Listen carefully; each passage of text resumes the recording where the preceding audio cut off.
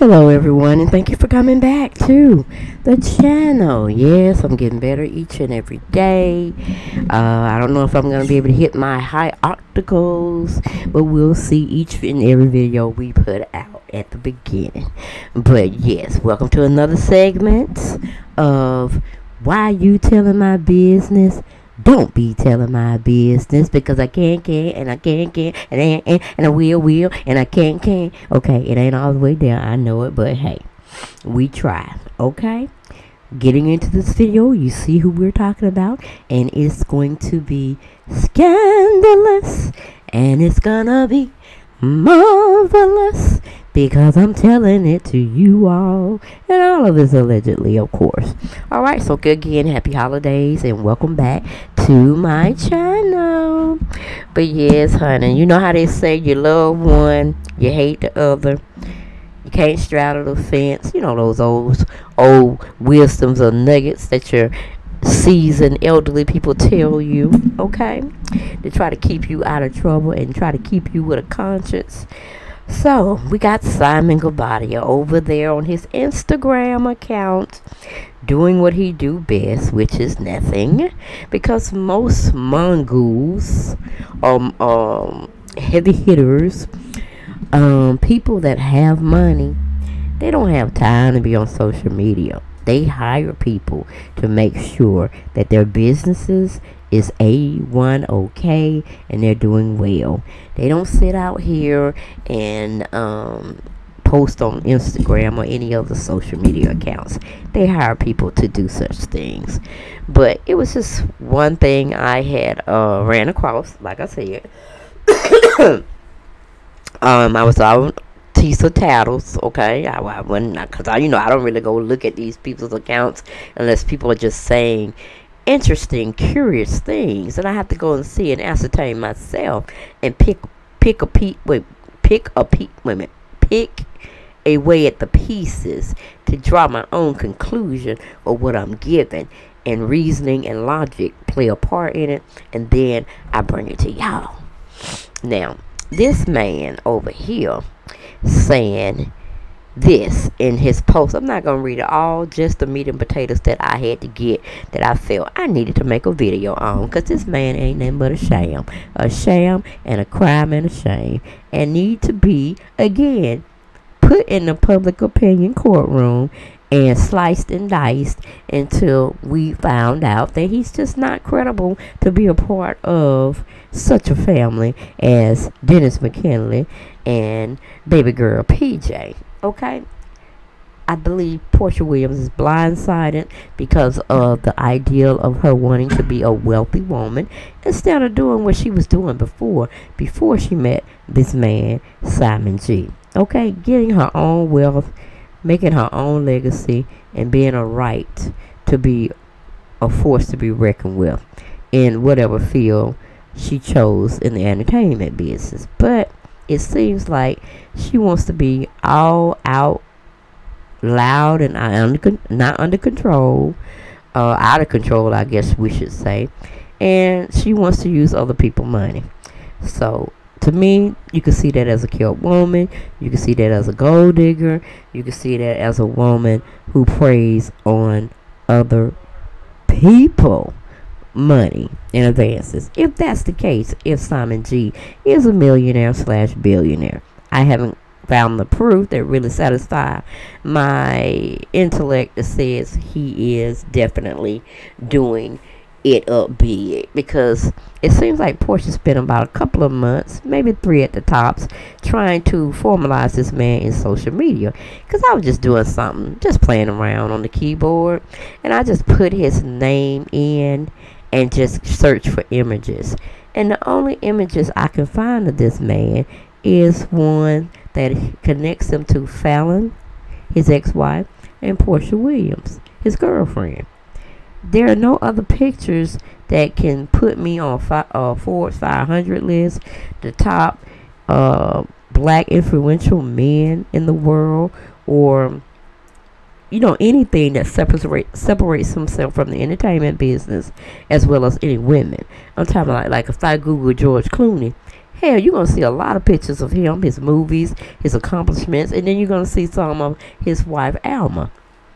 But, you know, if I do Denzel Washington, I'm going to come up with some stuff on Denzel. You know, of all his published works and accomplishments and things of that scenario. But when I do Simon Guobadia, it comes up with pictures of his present girlfriend and his ex-wife. And I'm like, so what does that say about him? He don't have any accolades of his own that I can partake of and deduct from my reasoning to what social media is giving us to what's actually pseudo or false. So I'm like, so he's almost like non-existent if he's not paired with those two women. Makes you wonder. But anyway, I said that to say this, to go on into this article of I don't know, it seems like he just writes paragraphs, like he's writing a letter or a paper for the professor to read and understand where he's going with his theory or trying to prove whatever he's saying in his writings, okay? But just this part is what got me. He said, I'm with my soulmate. I guess he's speaking of Porsha. I'm starting a new life chapter. Our new home and the cars are a reminder that whatever I put my mind to, only God can stop me. So today, my collection of cars that were in storage while closing on our new home are now reunited with me. Welcome home, babies. Your new mommy is inside waiting on you all. Living my mother effing best life. And I'm like, what? I'm trying to think of the word. What's successful? Because I couldn't think of a better word. Grounded businessman that's well groomed in who he is as a person, who he is as a businessman, a family man, would say something like that. Okay, let's think about that. A well-seasoned, groomed man in the business world who knows the business like the back of his hand. Very much so a family man and very wealthy. Would someone of that caliber talk like that? Post like that? I beg to differ. And what he gathers as success is cars, houses. I don't understand that. Most people don't value those things as well. Such as myself, we got to have the Lord first and foremost. Then we got to have my family, tried and true. And then we will have my employment, whether I'm an entrepreneur, whether I'm working for another person and their organization. Those are how the three things stack up in my life. Now, with a man who calls himself is centered by the Almighty God. But then I have to be fair, because most people don't equate who your God is versus who their God is. So we're going to give him sort of a half point for that, because he may be right on point with the God that he served, the one that cares only about self-indulgence, getting idolatry type stuff, worshiping idolatry type stuff, and that's pretty much it. That's the golden stamp of it all. So he may be serving his master, which is a different master that I serve, because the master that I serve try to love everybody, try to help everybody if they can, financially, spiritually, and emotionally.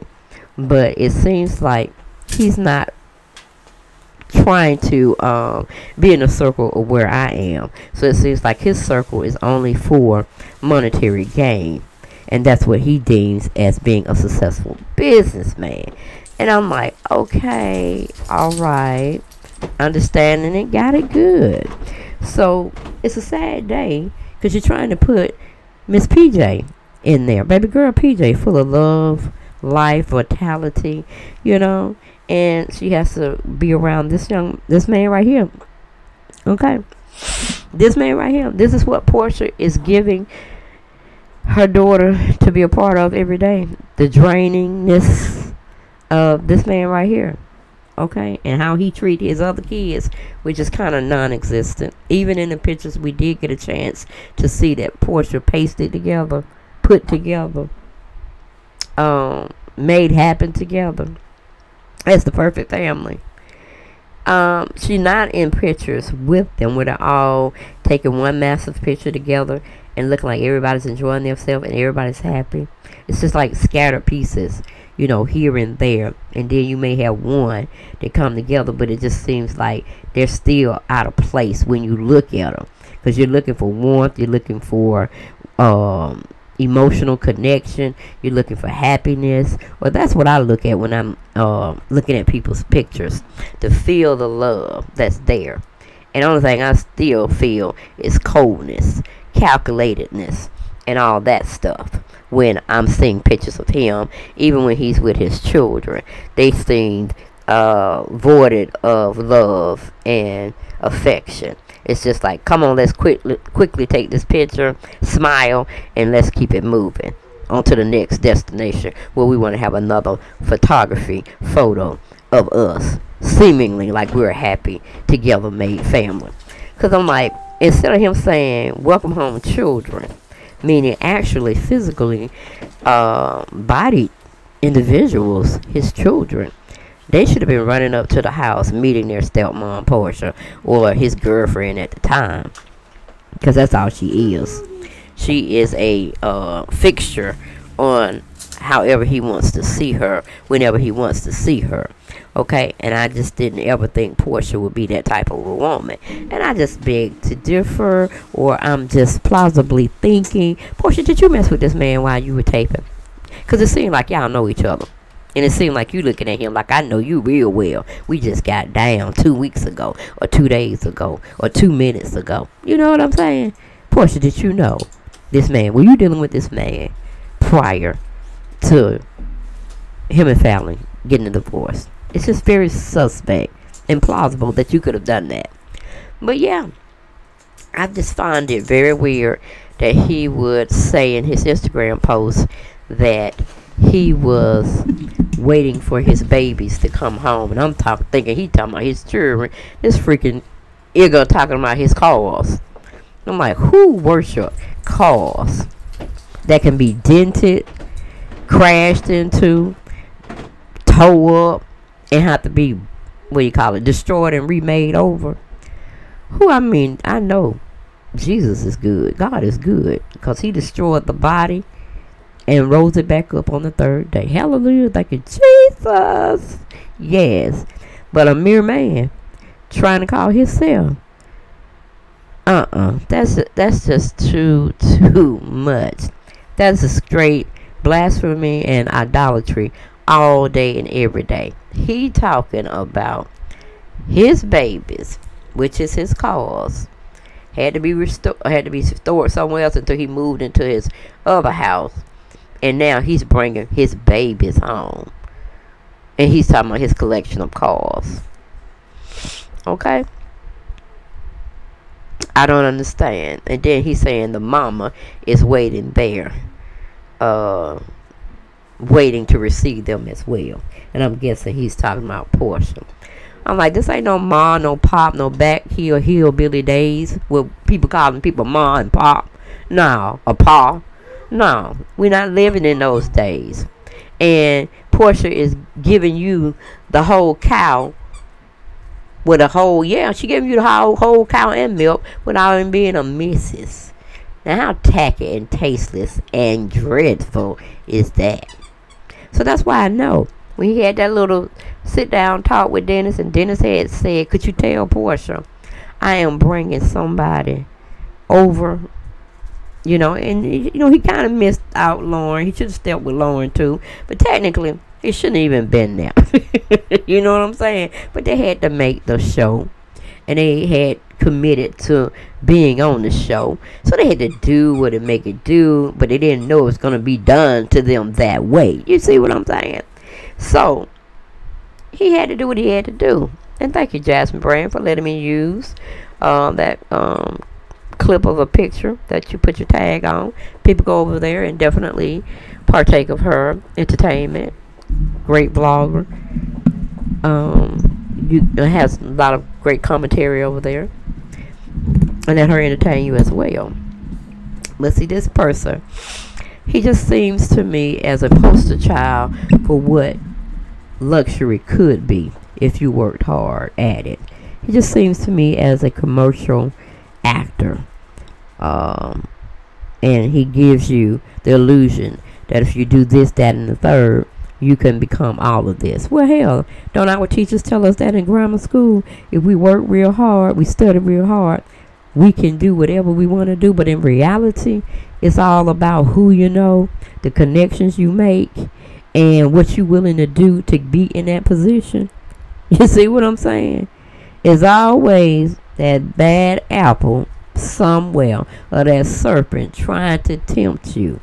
Because the only thing they got there is lust. They don't have a marriage. They don't have love. They have a lust for money, power, and greed, and position. Those two. Now, am I saying Dennis is a 100 okay person? No, he has his flaws just like everybody else. He has a lustful spirit in him, meaning he can't get it under control where he can be monogamous, meaning being with one woman.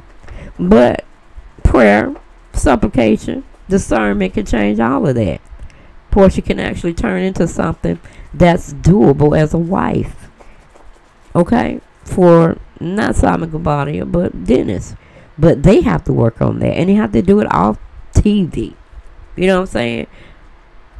So, it just is what it is right now. And we only evaluating what they're giving us to see. But Porsha can't be playing the field like that. She can't be playing both men and think we're going to respect her and we're going to be okay with it. We ain't Diane. We ain't her grandmama. And we damn sure ain't Darlene, her aunt. Okay? We are reasonable, logical, down-to-earth, uncomplicated, uncompromised individuals who uses their sense and their education to think all the way round. Full circle. Look at it from different perspectives. Deduce it, deduct it, and then bring it up for more evaluation. So you got people like me and my family members over here.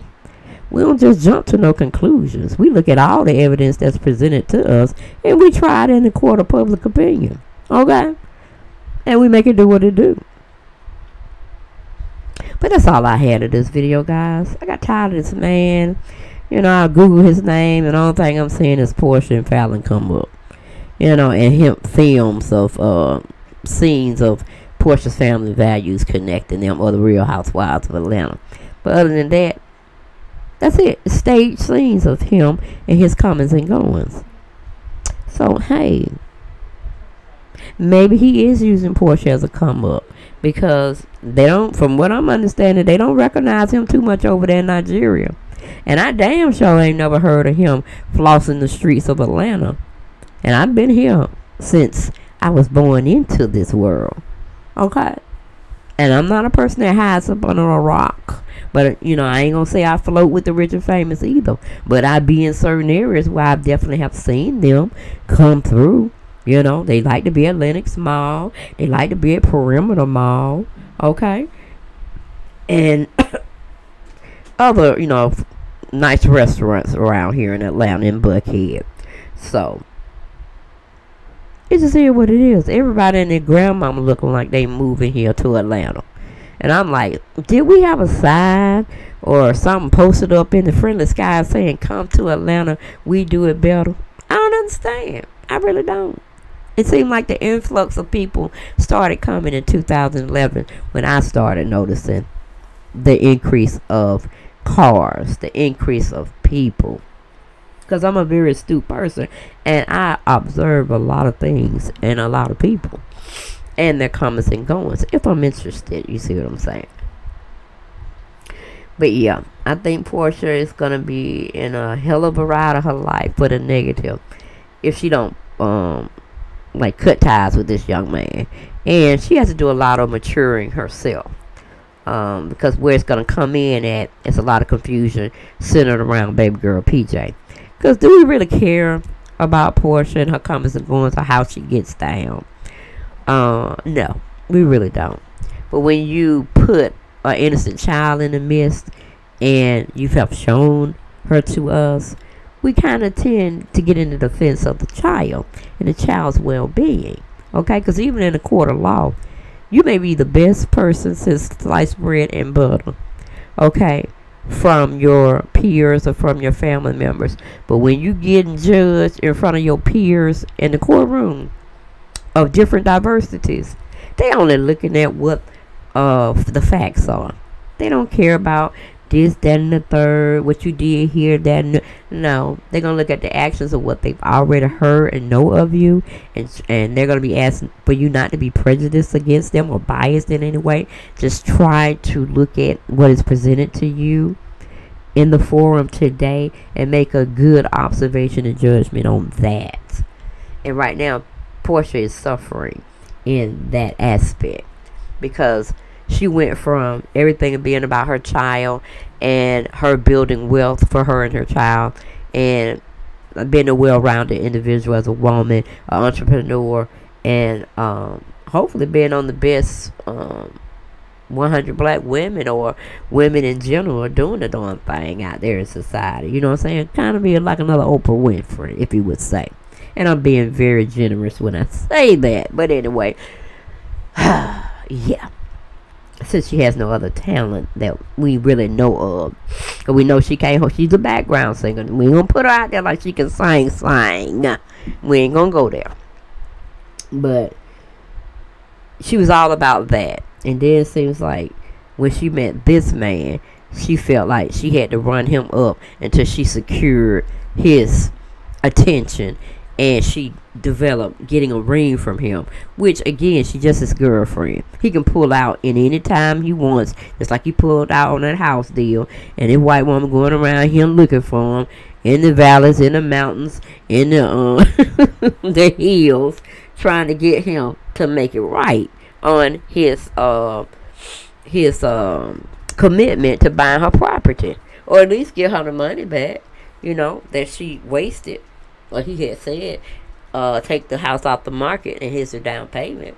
He need to make it right. So if he can't do all that, I'm like, what do you need this man for, Porsha? What do you need him for, honey? Okay, so that's what, you know, got Porsha in the hot seat and the hot water. And, you know, she wanted to make a show for as entertainment, but then she gonna say this is her life. This is what her family is all about, and this is how they get down. And, you know, I ain't gonna say every family is not dysfunctional, because I'm pretty sure everybody's functional. Everybody's family is dysfunctional in some way. Hell, mine is. You know what I'm saying? We got a lot of different elements in our family. Some comical and some questionable, you know, but we still try to love them, try to talk to them, and go on with them as much as we possibly can, without having to put pause on somebody. But it's just like, you know, PJ is so young, and y'all relationship is so new, and it's just a lot of chaos going on. And I could see Dennis's and his mom Gina's reservations about certain things, because at least they are talking about it. They are expressing their concerns in public and probably behind closed doors. But Porsha mama ain't saying shit. So I understand the frustration. I understand them wanting to do what's best for PJ and themselves. You know, because grandparents have rights, like I said in my other video. Children have rights. And right now, they need to stop putting PJ on tape, on camera. They need to just give her a break, cut her out of all scenes, and let her be a child. This is something they wanted to participate in. They wanted to make their money through. It had nothing to do with her. And she seems so unhappy. She seems frustrated. You know what I'm saying? And irritated. And I'm like, they need to do something. And I'm glad Dennis is stepping in and trying to make that happen. I'm pretty sure any judge that got any, what do you call it? Any morals and ethicalness about themselves. And if they are a mother or a father, they should know the pressures of being taped. And the time it infringes on a child of that age is mentality. They don't want to be bothered. They don't want to be told what to do. And you should not be trying to chastise them and make them do it. You know, that's what's frustrated me about the whole situation. So that's all I got of this video, guys. That's all I got. And we will be discussing hopefully it's the last scene of Porsha Family Values, because like I said, it's crashed and burning. Well, it's still in the tunnels of going down the ditch. It's in flight now, going down, and I'm just waiting for it to crash and burn this last episode. I'm hoping, and you know, I don't want her not to have a job, but I'm like, I don't want her to have no more seasons of this particular mess, because it doesn't matter. You know, Porsha gives us commentary regardless whether she's on a show or not. Her and Nene, they just always out there doing something, saying something, or whatever. But this, I don't need to see no more. We don't need to see no more of her bringing down her family.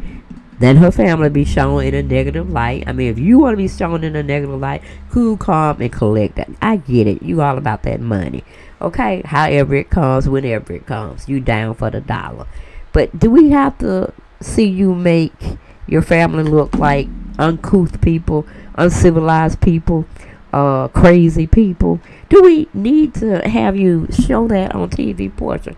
It's a lot of other things that we can be shown, you know, like our businesses and things of that nature, and how we can strive or ascribe to be, you know, better individuals of that nature. Show us about the Jose Williams Fund and how we can get invested in it and make it be even better with each year coming. Or with Darlene, what type of business does she have that we can partake in? Hell, Elsa, the family friend, could have came in and, you know, told us what agency she works for and showed herself in a better light. Because, you know, everybody trying to buy a house here and there.